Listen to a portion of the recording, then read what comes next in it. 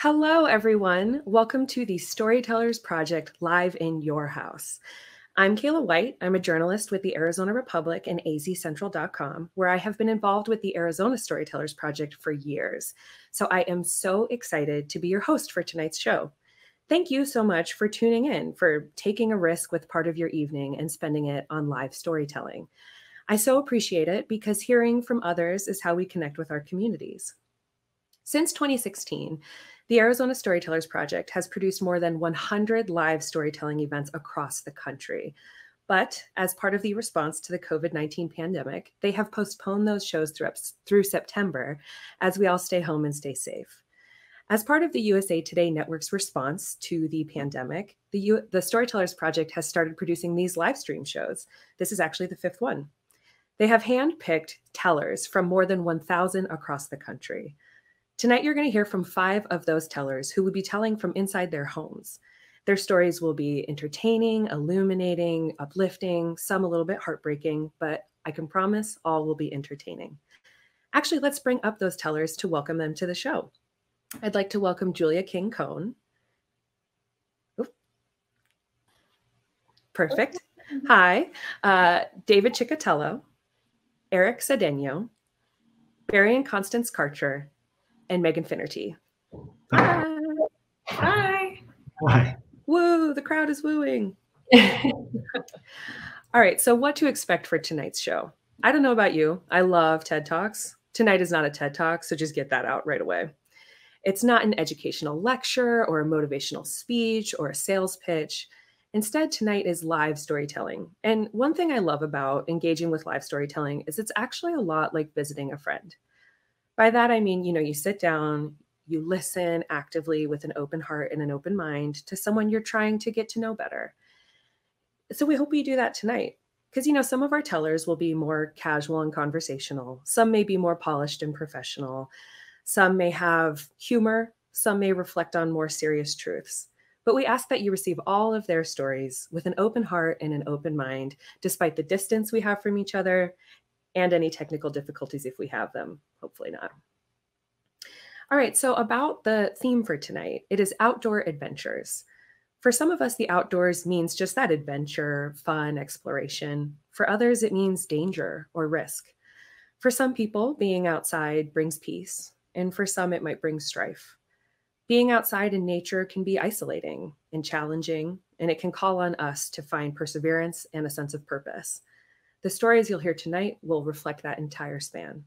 So with that, I'd like to bring up our first teller for the night, Julia King Kohn, who has a story about a lifelong passion taking her on a wild adventure. Please welcome Julia. And the crowd goes wild.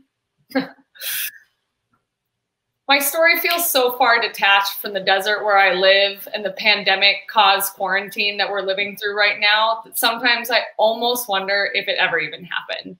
But the truth is, you never forget your first love, your first time. In my case, the first love was dogs. For as long as I can remember, I have loved dogs, but not in that kind of obsessive American way where you dress your dog up for Halloween and push it in the stroller when you go for a walk and maybe sit for family portraits with your dogs. No. I wanted to be the dog growing up. I wanted to be the dog so much that my mom would frequently find me behind the couch of our living room with all of my stuffed dogs shoved up my shirt, pretending to birth and raise my puppies. To my mom's relief, I grew out of that. But that dream of being the dog mother was then replaced. I wanted to be a dog encyclopedia author. I spent hours and hours transcribing my dog fact books into a journal of my own that I felt was my original work that I would someday publish and share my vast knowledge of everything canine with the world. And then I learned about plagiarism and I was crushed. But it was in one of those dog fact books that I first saw the word Iditarod.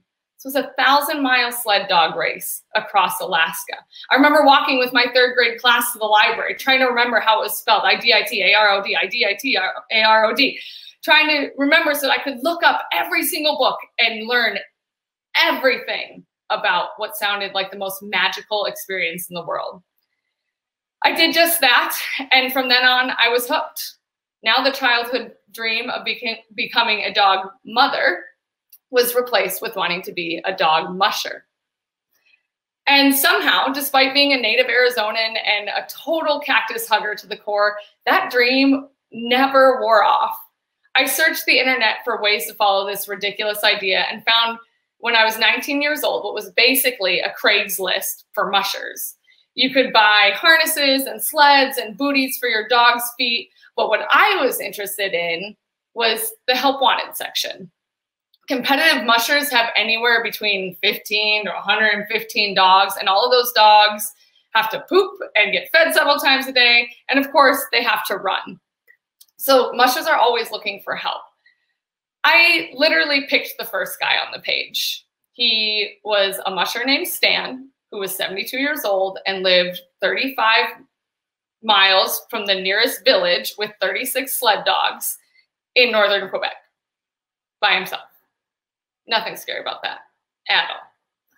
I sent Stan an email to say I was wildly, crazily interested in scooping his dog's poop. And he said, great, come on up. The terms of the arrangement were really simple. I wouldn't get paid, but I would get a room in his small cabin, and he would teach me everything he knew about dog mushing. So we planned for my arrival right at the beginning of fall, so the September of that year, just in time to get started with fall training for the dogs.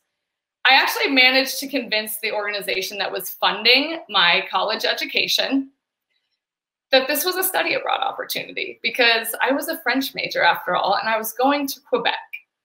So I packed my bags and clawed my way through Canadian customs, where they were fairly certain that I was either being trafficked or that I was a runaway.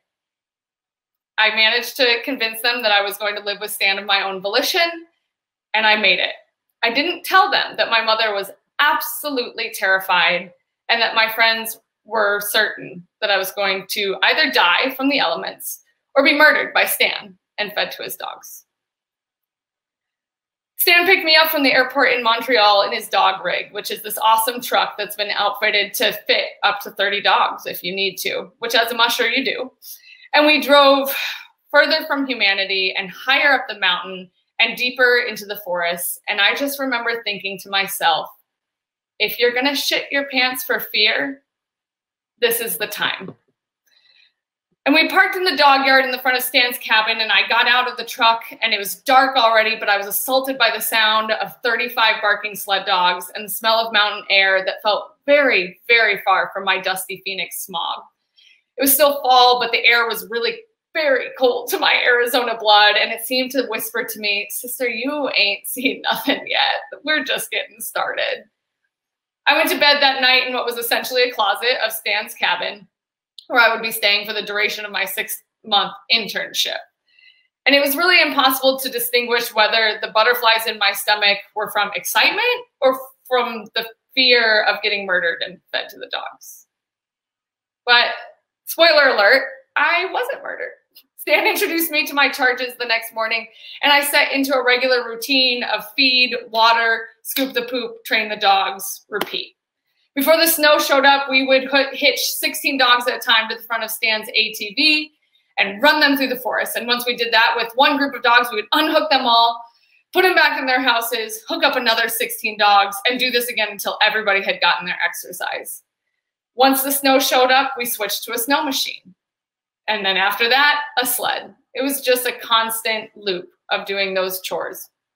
I spent more time consistently outside during those 6 months than I ever had in my life. So I learned very quickly to adapt to this magical thing that they called winter.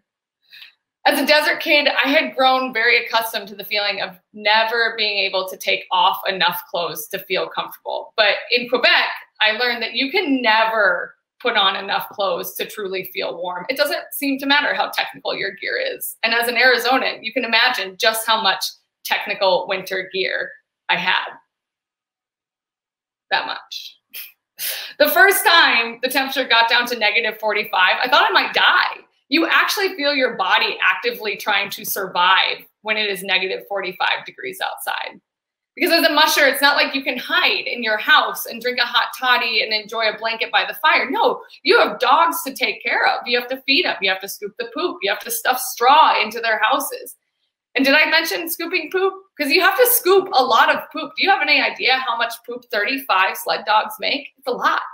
And if you're going to talk about the poop, we got to talk about the pee. Because, sorry, this is graphic, but male dogs have an amazing way of shooting their pee directly into their house. And it's always so cold that this freezes almost immediately to form what I lovingly referred to as peacicles inside their homes.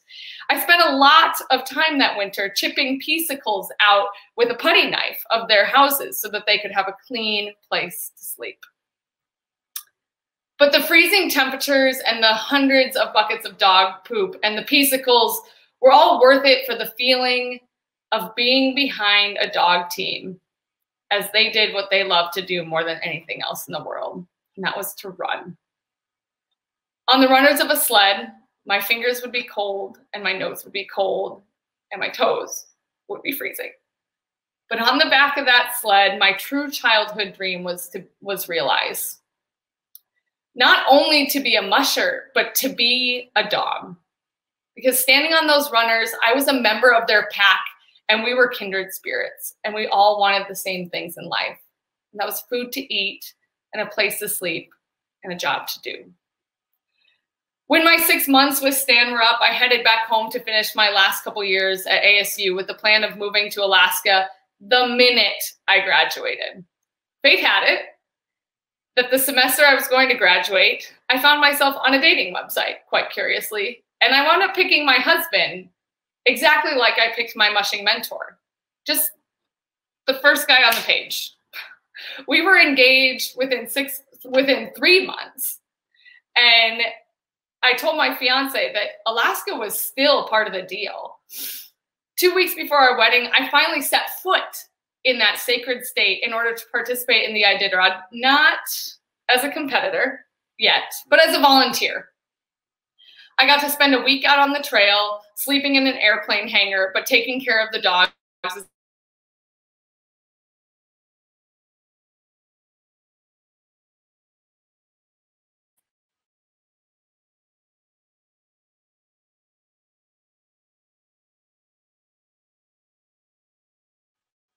One week after our wedding, my husband and I moved to Alaska and spent the summer working for an adventure tour company. He gave bus tours, and of course, I worked in the dog yard, taking care of now not 35 dogs, but 273 Alaskan Huskies, and giving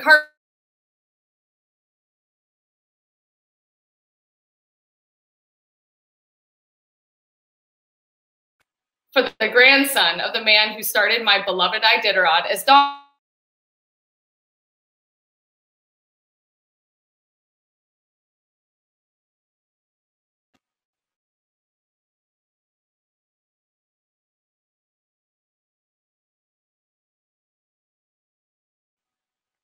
But right now, I'm on the mom of 2 kids with a full-time job who's just finished grad school kind of adventure.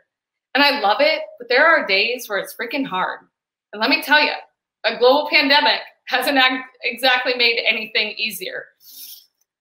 And it's on those days where there have been one too many diaper blowouts and too many papers due and IEPs to write. And quarantine really just feels like it's dragging on for 400,000 days. That I close my eyes and I go back to that forest up in northern Quebec, 36 kilometers from the nearest village. I smell the mountain air and I feel the warmth of my favorite sled dog's fur between my fingers. And I hear all of us howling at the moon together as one pack. My adventure may be different now, but that one is never far from the front of my mind because you just never forget.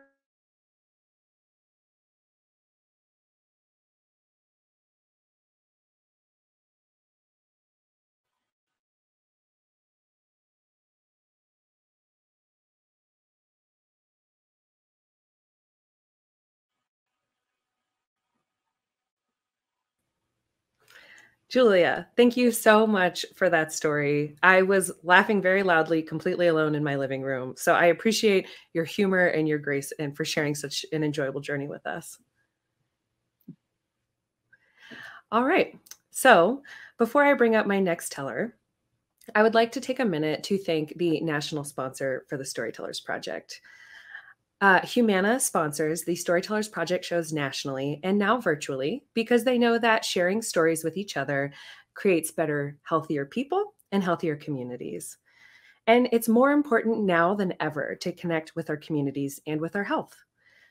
As the COVID-19 pandemic changes and the situation evolves, Humana is committed to the health, safety, and well-being of the people and communities it serves. So you can visit humana.com to learn more about what Humana is doing every day to connect you to better health in your community. All right, now I'd like to pivot to a very different kind of story. I'd like to bring up David Cicotello, who has a story about finding perseverance during an incredibly challenging experience. So everyone, please welcome David. Hello to my listening audience this evening. My outdoor adventure takes place in a land called Robbers Roost in southeastern Utah, a place of high desert and mesa, of scrub brush and cedar trees, of wild horses and free-range cattle, a place where there's no cell phone towers.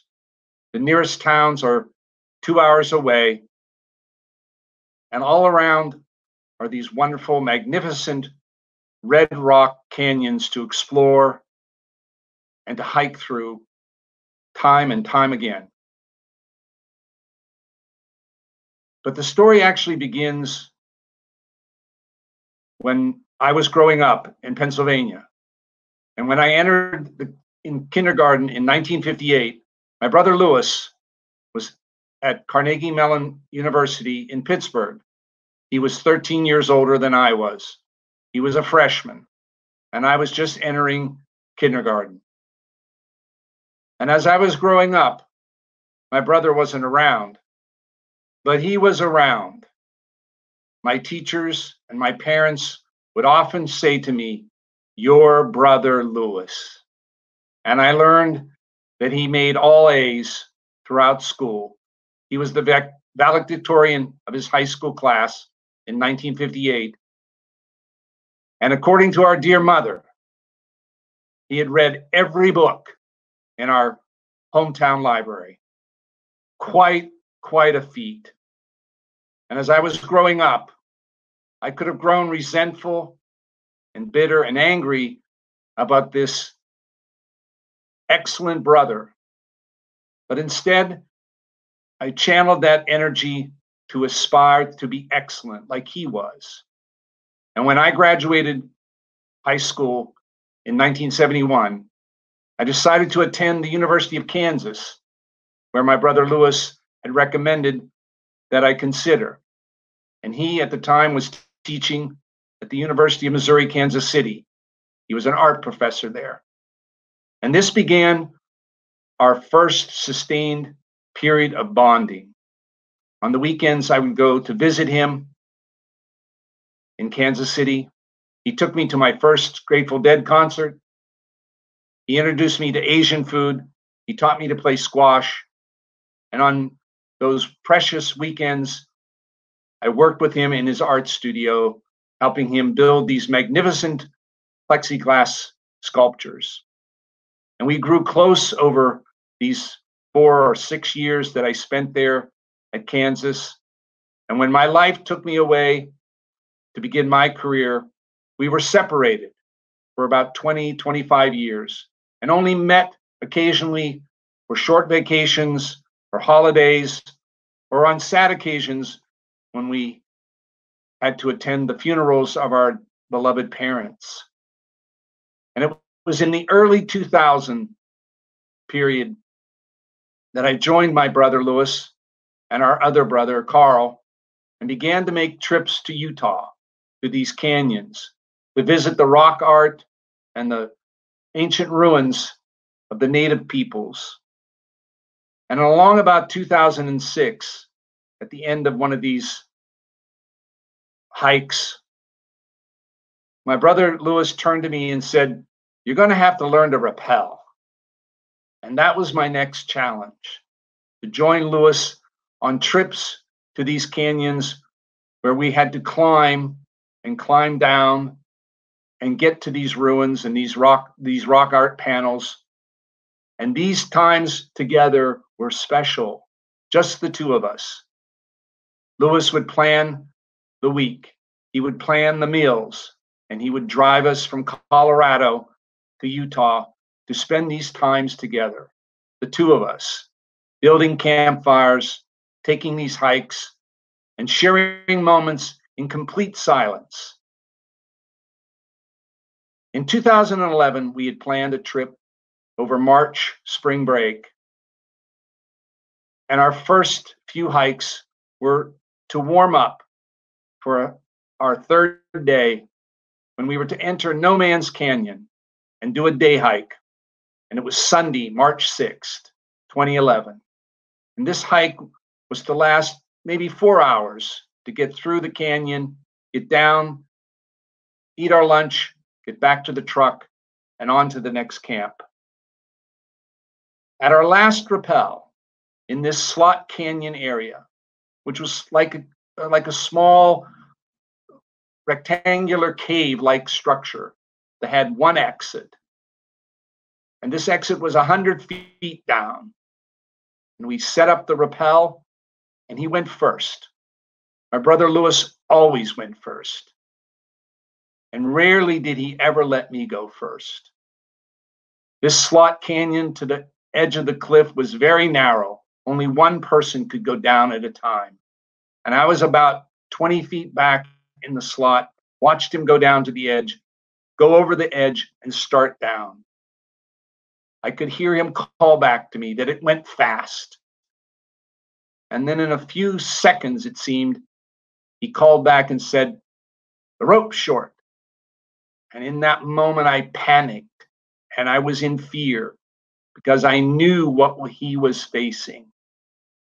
And what seemed to be another nanosecond, he called back to me, "No biggie." And when my brother Lewis said "no biggie," I felt he had it under control. And in the next moment, it seemed, the rope slipped through the rappel ring down over the edge of the cliff, and to the bottom, my brother fell. I heard no cry, I heard no hard landing, but I knew he had gone down with the rope.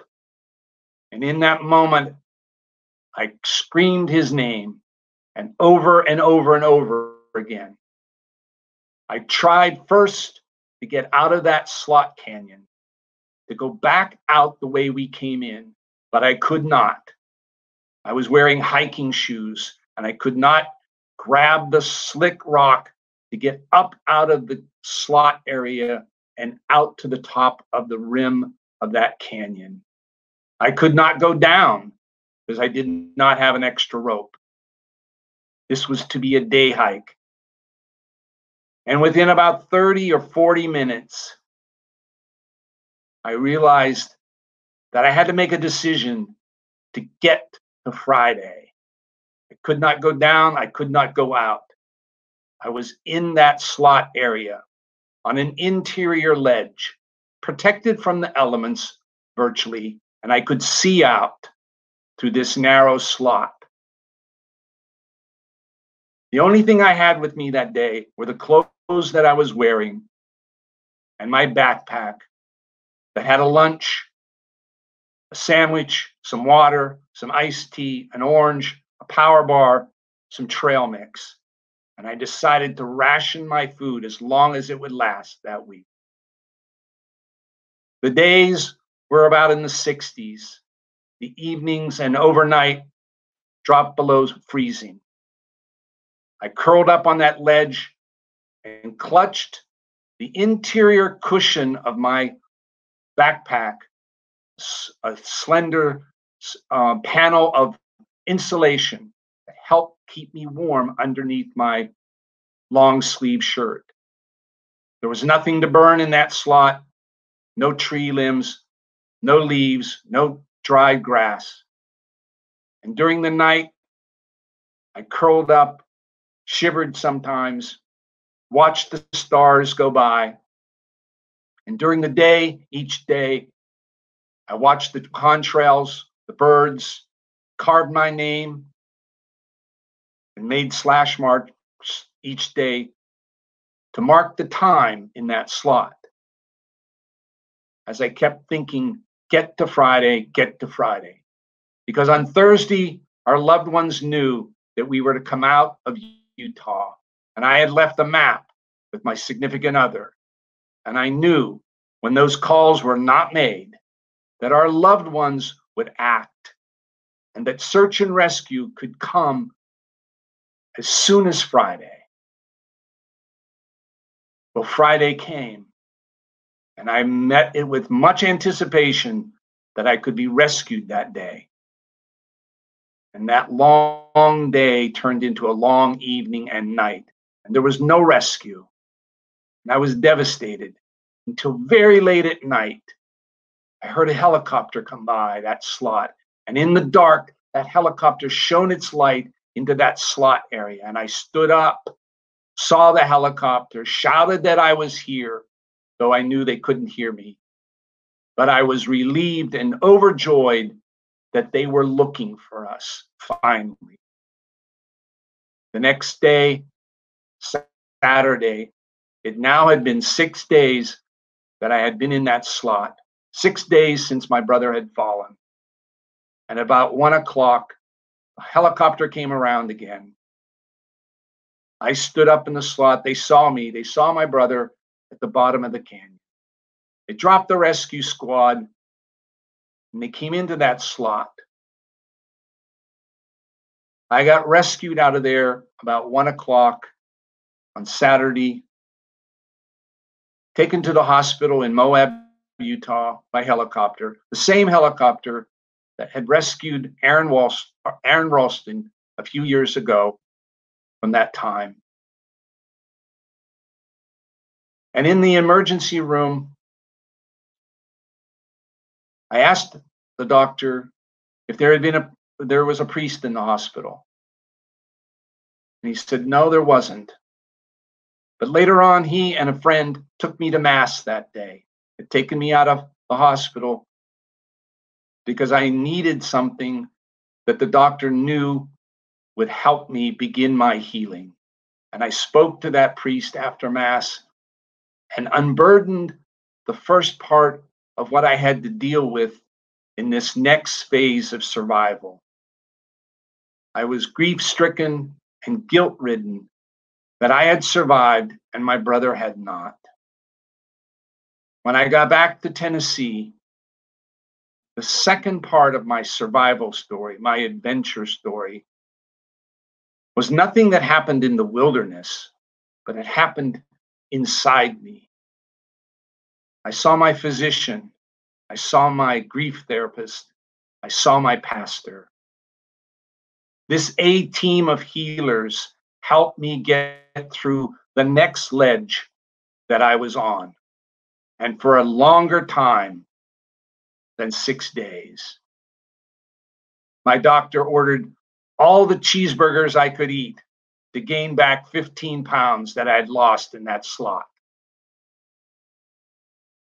My grief therapist asked me to write letters to my brother to unburden my guilt and grief and anger. And my pastor gave me a book to read, which helped me come to accept the things that we would not otherwise consent to.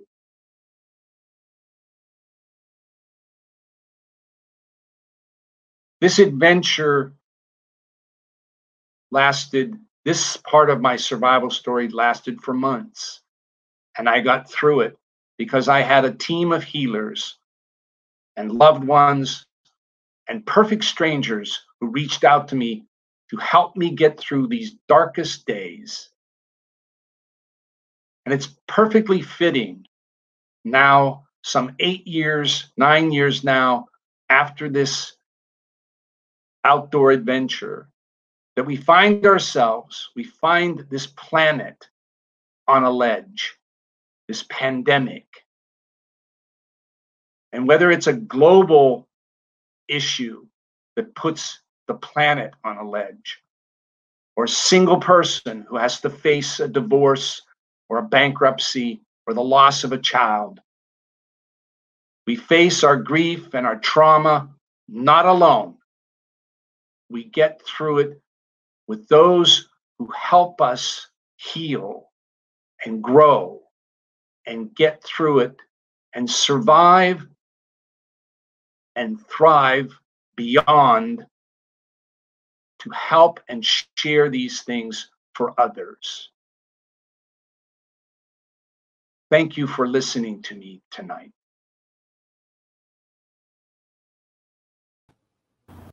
David, thank you so much for sharing such a personal and powerful story and for introducing us all to your brother.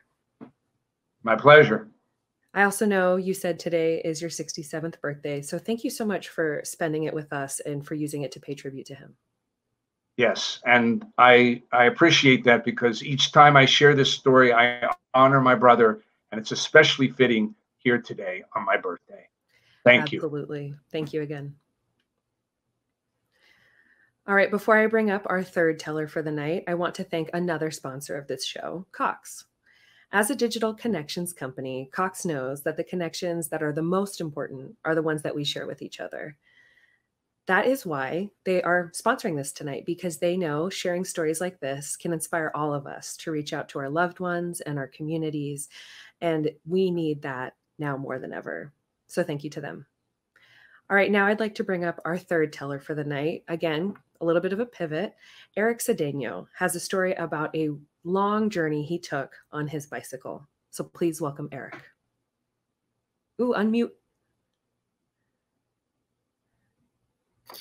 All right. David, happy birthday. Beautiful story. Thank you for sharing that. When I was growing up in Panama, I must have been about 5, 6, 7, 8 years old. My mom would take me to McDonald's every single Friday. We would walk about 1.5 miles, 2 miles. I get my Happy Meal and we return back. I must have been about 8 years old. It was about 4:30 in the afternoon, and my mom was coming home from work in the bus, and she was talking to her friend, and she looks outside the window and says, "Please stop the bus. That is my son on the sidewalk." I was about maybe 4 or 5 miles from home. My mom comes out of the bus and says, "Erick, what are you doing? Where are you going?" And my only response to my mom was, "I just want to see what's on the other side of McDonald's." I always tell my friends that I grew up to the perfect mom. I'm not sure if another mom would have been able to handle my spirit. I was very curious as a kid, and my mom knew that. So when I turned 12, she took me to a trip to Mexico to explore the Mayan and Aztec civilization, to look at pyramids and temples.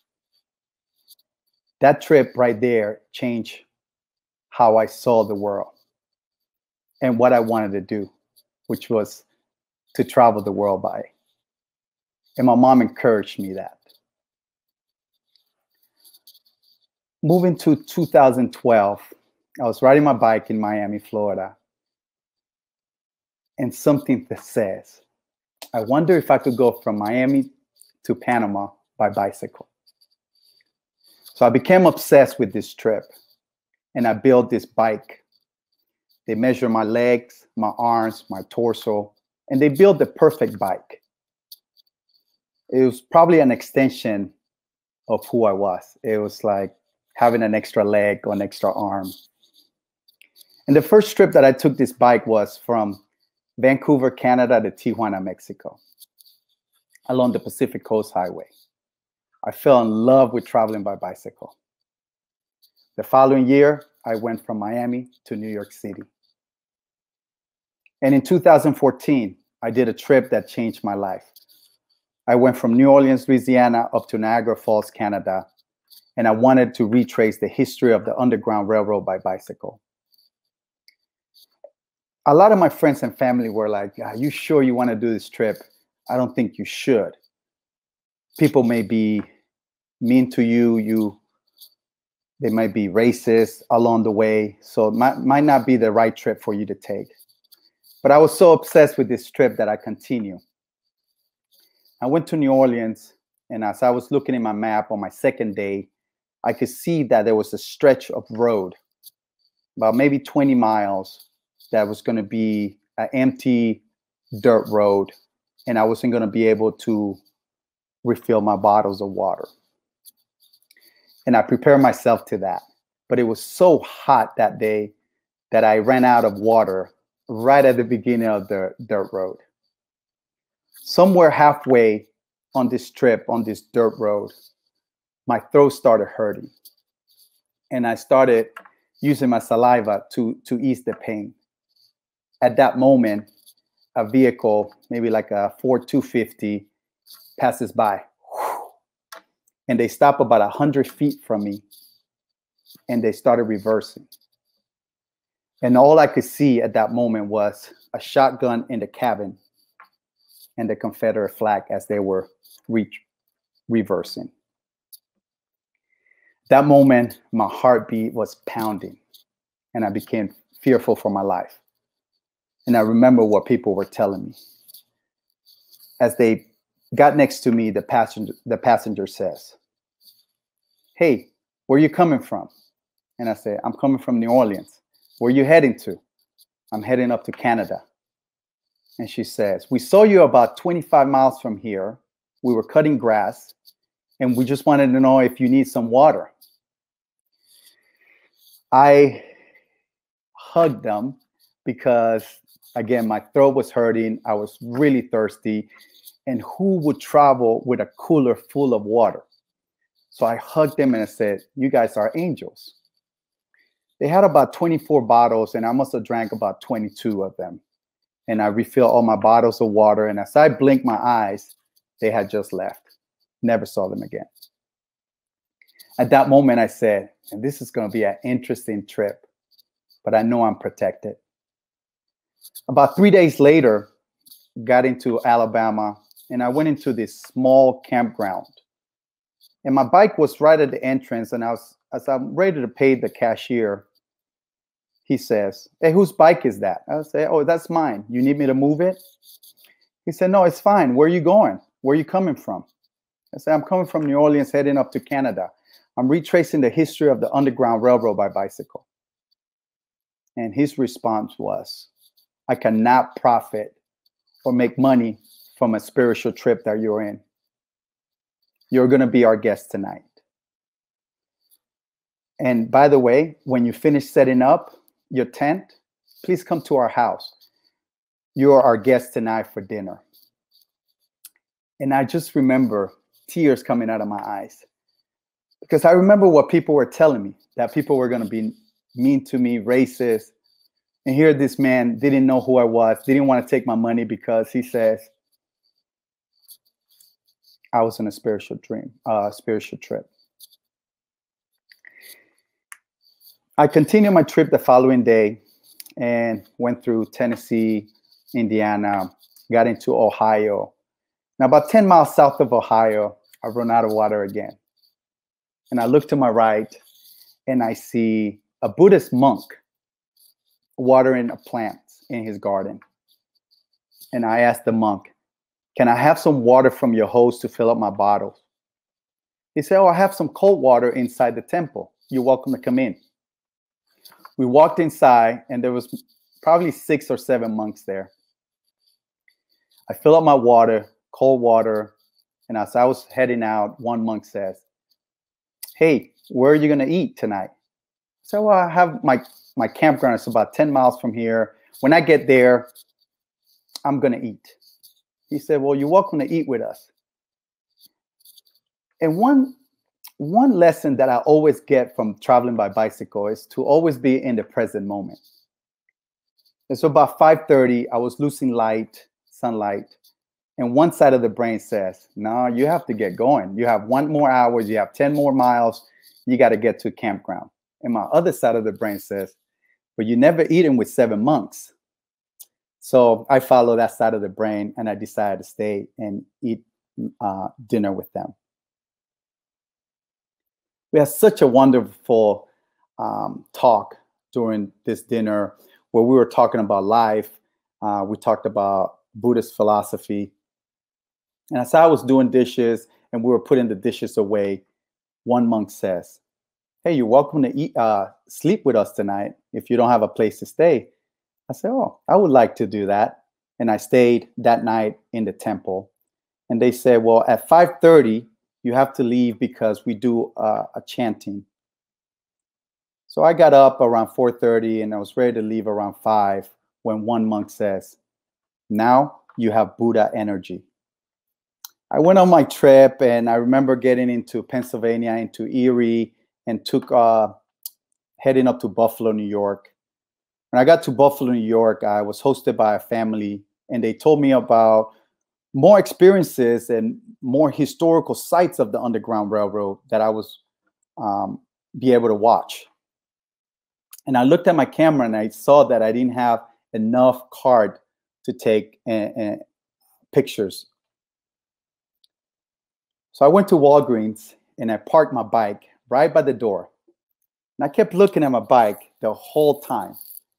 The only time that I looked, that I took my eyes off my bike is when I went into my pocket to pay the cashier and someone screamed, someone is taking your bike, really loud.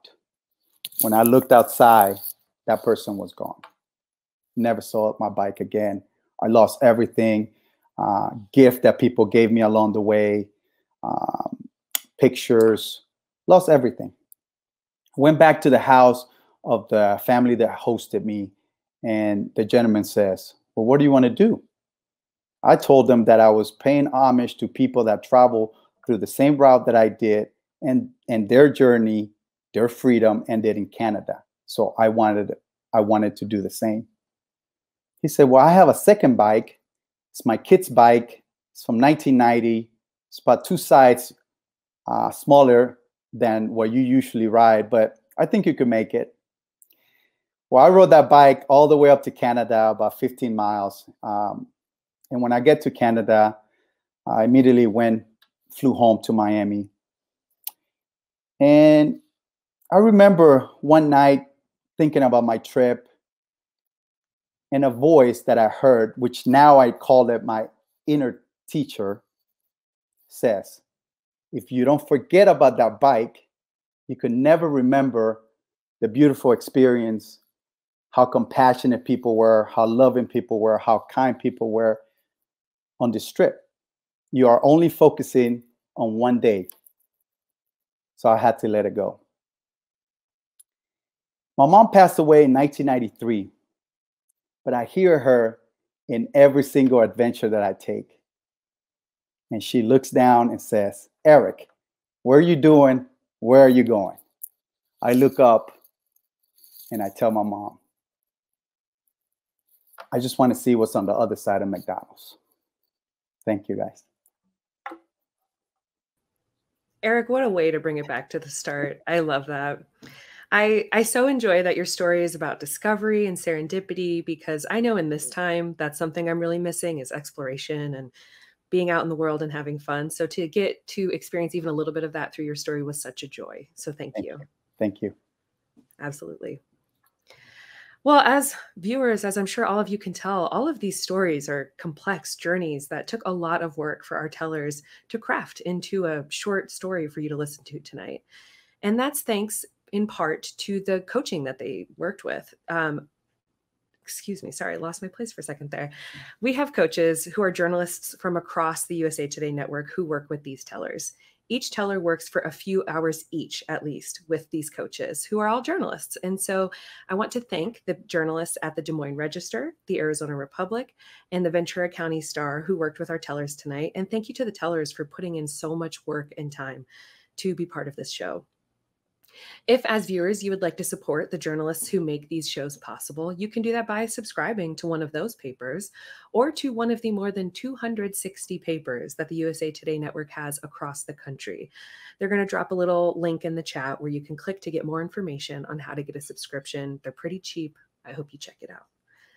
All right, now I would like to bring up our second to last teller for the night. It's actually two tellers. It's Barry and Constance Karcher, and they have a story about Barry being in the Arctic as part of a History Channel TV show.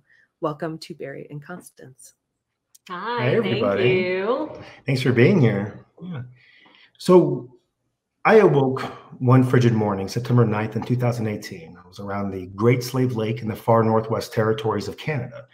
I was about 300 miles south of the Arctic Circle, and myself and 9 other participants that day were preparing to be launched via helicopter to begin self-filming for the hit survival TV show Alone on the History Channel. But amongst all that hustle and bustle, where I was really at was the fact that I was over 2,000 miles north of my wife, our 2-year-old son, and our 2-month-old daughter. My September 9th was a little bit different. Obviously our daughter was not sleeping through the night yet. I had spoken to him the night before for what I thought was the last time. I was exhausted, gotten up to make our son breakfast, and the phone rings.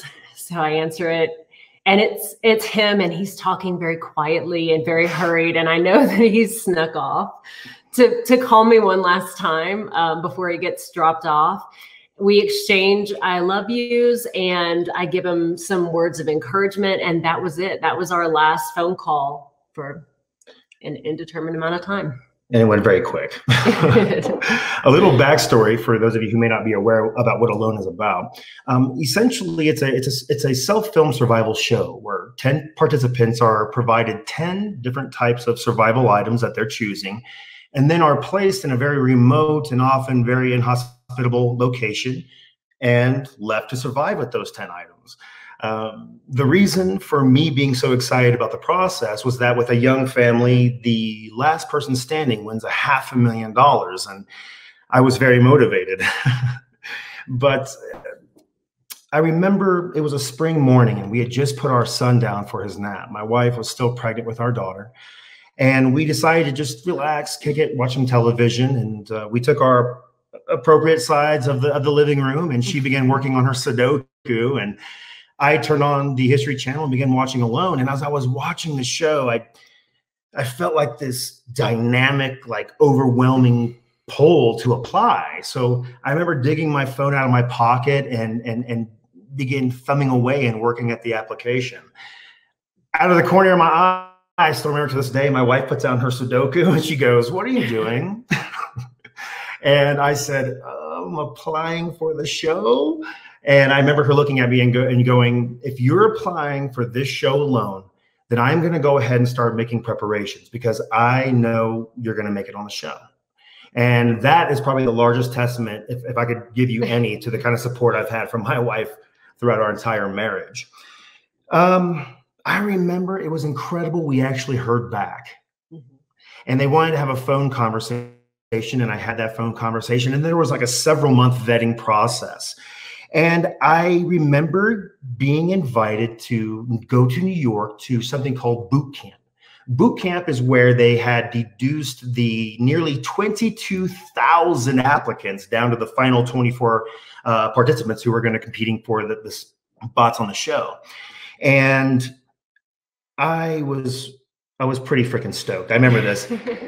Whenever you got there, there were several layers to the process. First, they would make sure you were physically able to withstand the pressures that were going to be coming from being out there on the show up to an entire year.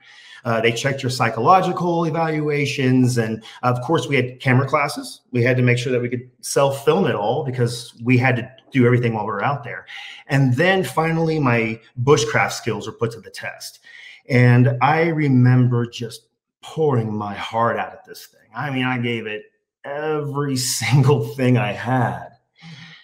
It was July 3rd, and I was standing in the bolt aisle at the local Home Depot, and I remember feeling my phone vibrate in my pocket. And whenever I pulled it out, the caller ID said New York. And I felt this chill go up my heels, up my spine, up my back and my neck, because I knew that this was the call that we had been waiting for. So I answered the call, and sure enough, it was the History Channel cordially inviting me to be a participant in season 6 of Alone. And I was thrilled. That trip to Home Depot, I will never forget. We were there. Our daughter was just a few days away from her scheduled delivery. We were there, I think, getting a bolt he wanted to replace in the crib. Boring, you know. So I wander off to look at carpet samples. And when I come back, he's just standing there on the phone, eyes wide, arms up in the air. And my heart kind of sinks and flutters at the same time, because I know exactly what that call means. Like, he's in. So we had our little celebration in the aisle of Home Depot. A few days later, we welcomed our little baby girl, and 8 very, very short weeks after that, Dad ships off to the greatest adventure of his life. And it's really hard for me when I think back to quantify the emotions I had in those first few days, because I think I probably ran through them all at some point. But the thing I tried to keep at the forefront of my mind was that he was going out there to lay it all on the line, and it was my job to hold it down at home. And so I knew that I had no choice. Our daughter was fiery, our little baby girl. And so, added an extra layer of challenge, but we totally found our groove. We got into a routine, and it got, relatively easy. But the thing that kind of kept me on my toes was the worry. And worry might not even be the right word. I was just consumed with thinking about him. What is his shelter like? What has he encountered? Any wild animals? What's he learning? Is he happy? All of these millions of questions. And I had 0 answers, no communication whatsoever from him. Every 2 weeks or so, though, I got an email from my contact in production, and they just told me he was still in the competition. That's it. No more, no less. No matter how hard I tried, believe me, I really, really tried. I have proof. So to cut to launch day. I remember I was standing on this very remote gravel runway, and I could feel the stones under my feet. I mean, this was the only way in and only way out around this a very large lake located in the far Northwest Territories. And as I was taking in lungfuls of that Arctic air, trying to prepare myself for what was about to happen, I decided just to kind of skirt away to the side and sit on my ruck, which was filled with these items that I was most definitely, hoping to help me bring home this moolah. But as I was sitting there, I began to feel like an imposter. That's truth. I remember looking at Jordan Jonas. I mean, this guy lived in Siberia for 4 years and rode caribou around to hunt other caribou. Wonia, I was watching Wonia, and she was wearing the clothes from the animals that she had caught and skinned. She had made her clothes for this event. I'm just a normal Kentucky boy. I've spent time in the woods. I shop at Kohl's like probably the rest of you. I completely felt out of my league. But then I remember being completely centered by one very easy thought that just kind of came over me, and it was my why. I remembered who was home holding it down. I remember who was home, who had my back. I remember who was home doing all of the things that I was supposed to be doing. And I found my strength. And when it was my turn, after watching these other individuals get lifted off to locations that we had never seen before, I remember scooping up my rucksack, grabbing my recurved bow, and just literally going, here goes nothing. Getting into the helicopter, I remember slipping on the earphones, and I had a cameraman to my right, and he had the camera in my face, and he was asking me certain questions. How are you feeling? What are you experiencing? And I remember looking out the window, and from the canopy above, it looked a lot like home. I began to kind of feel comfortable. As I was looking down on the canopy, I go, this looks a lot like Colorado. And then I got dropped off. And to be perfectly honest, I might as well have been on Mars. This was nothing like Colorado. And I remember for the first 5 to 6 days, I was scared. I felt like I was just treading water. I was so grateful that my needs were so simple. right? Shelter, fire, water, and food.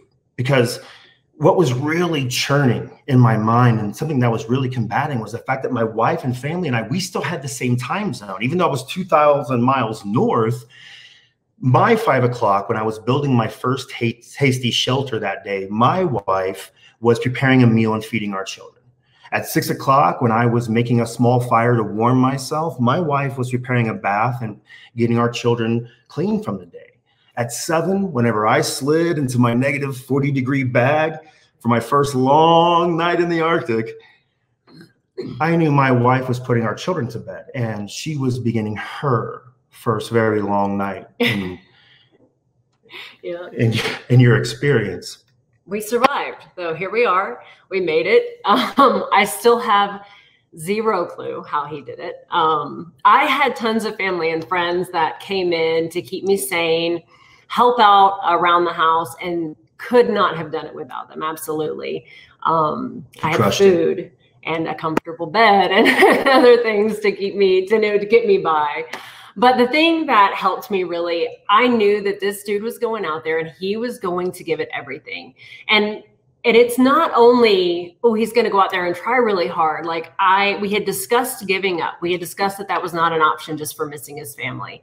And I've seen this guy do things that he puts his mind to, okay? Outlandish, crazy things. I've seen it over and over again. And so I knew that he was out there in those moments, I guess, that I could come up for air from missing him so much. I was just so proud and so excited for this experience for him. And I knew that no matter what happened, I am married to a hero.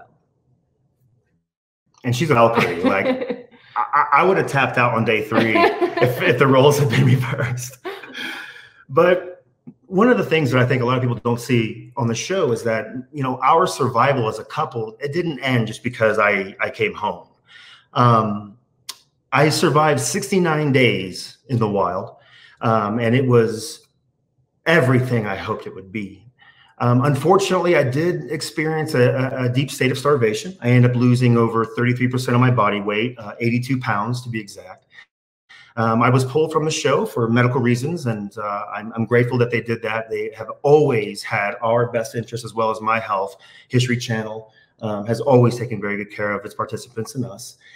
But I think the biggest thing that I took away from the entire experience, and there were a lot of takeaways, but the one thing that has stayed with me is that when I came back, I was a shell of a man that I was. I wasn't the protector, the provider, nor was I the producer that I had been used to. But my wife never left my side. When I came back with the eating problem, because you can't just go through something like that and come back home and begin eating anything. Whenever I couldn't sleep in the bed for 2 weeks, or whenever I just needed a good hug, you know, she was always there and has continued to be so. So my point with all of that is that if you have somebody, the way I do, who's willing to stick with you through your most challenging evolutions, then you truly have everything you need. You have everything. Thank you guys. Oh my gosh. Wow. Thank you so much for sharing that. I feel like I could listen to 45 minutes of that story, but I understand we can't do that tonight. But what an incredible story of partnership. It just reminds me I should be softer on my husband for not doing enough dishes during quarantine.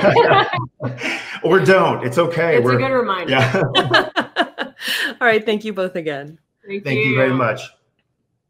All right. And now I would like to bring up our last teller for the night, Megan Finnerty, who has a story about how nature can be a place for self-reflection. Welcome, Megan. Ooh. Hi.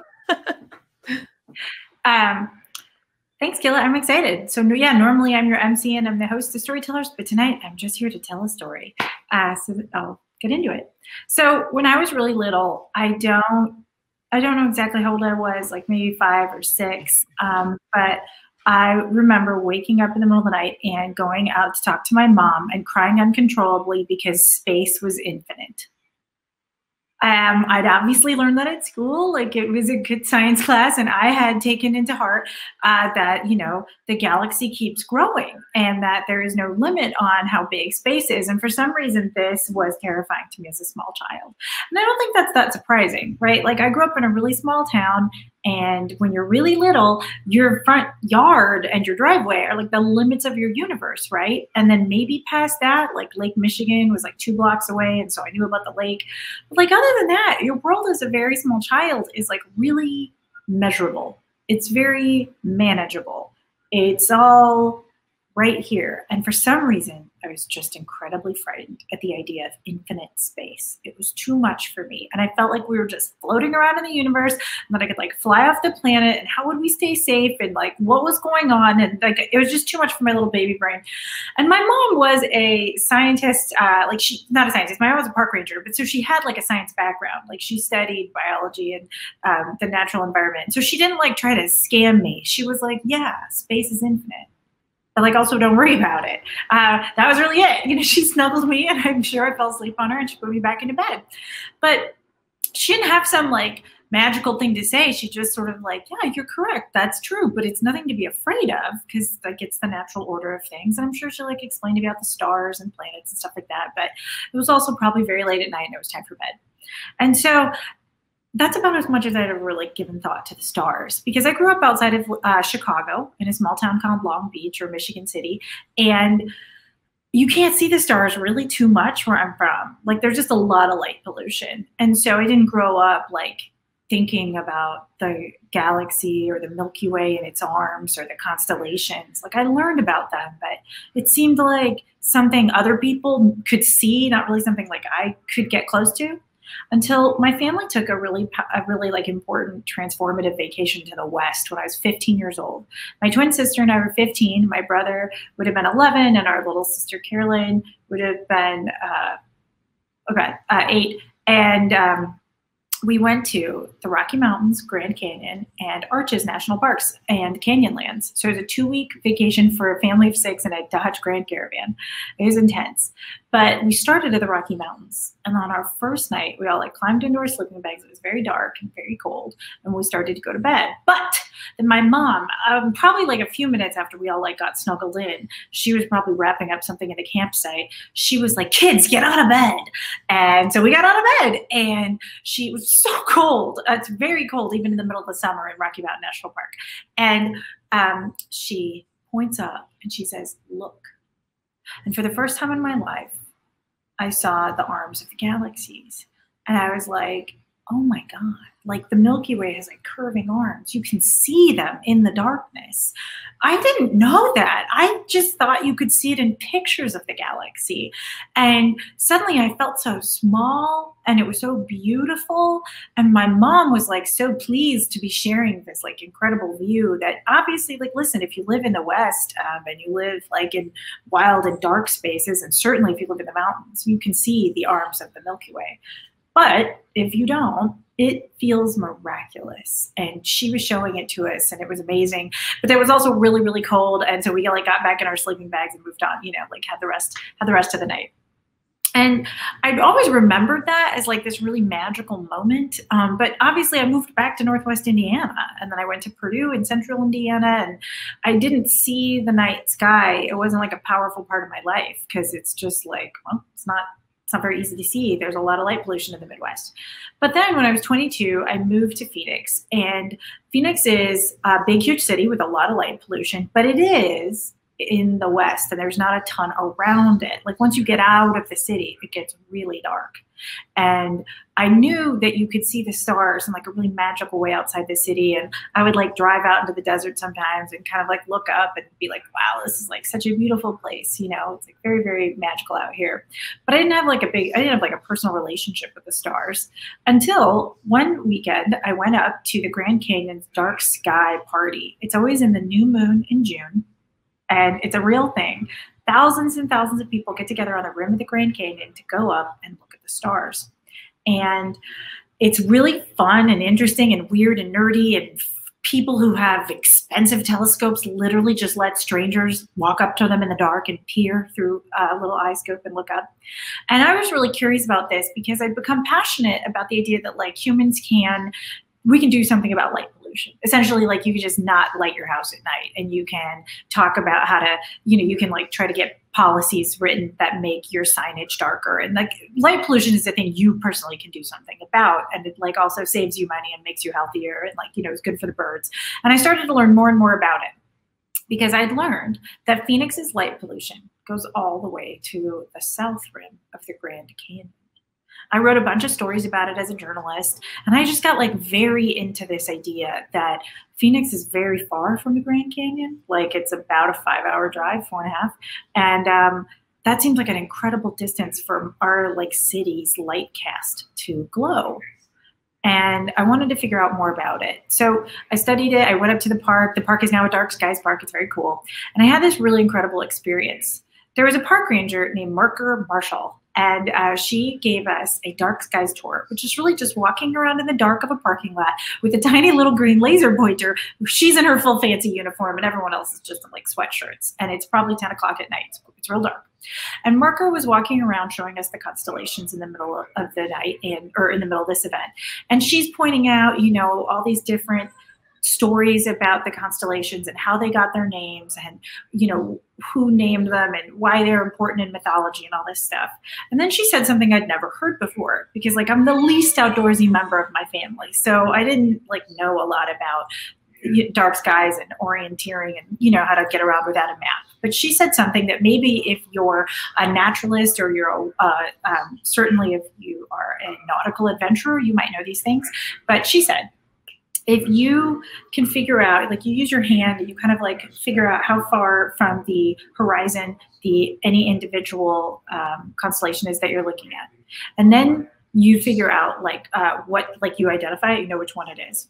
And she pointed out that if you can name the constellations and you can figure out about how far over the horizon it is, you can know when in the night it is, when in the seasons, like what time of year it is where you are, where on the earth you are. And beyond that, like kind of where you are in the solar system, right? You're on the planet Earth. And I know that might sound really obvious to some of you, but like I didn't know how to read the constellations to orient myself on the planet and in time. And she explained in this really chill way that the constellations are maps for all of us. Like they can tell us where we are according to all these metrics, or not metrics, but like in space and time. And she said very coolly, very smoothly, well, you're a creature born in a planet in an ecosystem, and that ecosystem, like you belong here and you can orient yourself through the stars. And it wasn't a religious idea that she was communicating to us. It was like a navigation idea she was communicating to us. She was just telling me something a lot of people know that had like escaped me as a middle-class girl from Indiana who like doesn't do outdoor adventuring without maps. And so that really stuck with me. And I thought about how like I wish that little kid version of myself could have known that like there is something really profound that when you look out at the night sky, you can remind yourself that you were born in an ecosystem on a planet in the solar system and that you belong there. Like your body is an animal that lives here. Like you're safe and there's food and there's water and hopefully you live in a temperate environment or you have access to a temperate environment. And that's a really profound thought because a lot of the times, like I'm one of those people that gets in my head and I can feel sort of like anxious or alienated or lonely. And, you feel like what's happening right now. And instead you realize like, no, I belong here. And if I look up at the night sky, I can know exactly when and where I am. That is so profound. So I often wish that like my little kid self knew that. And maybe it would have been like a lot for, I don't know, a first grader to digest, but I think I would have understood the idea, and that would have meant a lot to me. So thanks for listening to this story. Or, I'm totally telling it in honor of my mom, who is a park ranger and then raised 2 daughters who are park rangers and raised me just to be an outdoor lover, and my dad, who is a Boy Scout master, and my brother, who's an Eagle Scout. So when I say I am the least outdoorsy member of my family, I literally mean I am the only one that can't chop wood. Thanks, guys. Thanks for watching. Megan, thank you so much for that story. It makes me so excited for a future in which we can go back to the Grand Canyon. Amen. I know. But also for those who don't know, Megan is the founder and director of the Storytellers Project. So I want to say thank you to you on behalf of all of our viewers for making these virtual shows possible so all hundreds or thousands of us can be connected and having fun tonight. So thank you, Megan. Oh, thanks for watching. Thanks for having me. Yeah. All right. So let's bring up all the tellers for one final goodbye, a take a bow situation. Imagine, woo, wave. The crowd is going. Bye, everyone. You did so well. This was so fun. Yeah. Everyone wants to talk to you at the bar. Yeah. Thank you. Thank you. Everyone. Thank you. Thank you all so much for watching. I forgot to thank them earlier. I want to thank the Fort Collins, Coloradoan and the Nashville, Tennessean for the coaching they did for this show as well. Viewers, please let us know what you thought about the show and leave us a comment on whatever platform you're watching this on. Let us know what you took away from it. Give us any feedback. Everything helps us know what you thought and how we can do better next time. If you love these stories and you want to know more from the Storytellers Project, you can follow the Storytellers Project on Facebook, on YouTube, on Instagram, or if you'd like to hear more stories, you can find the Storytellers Project podcast wherever you listen to podcasts. And with that, thank you for watching. I hope you have a lovely rest of your evening. Good night. Hey, thanks for watching. If you like this video, check out these other videos from USA Today to stay up to date with all the latest news.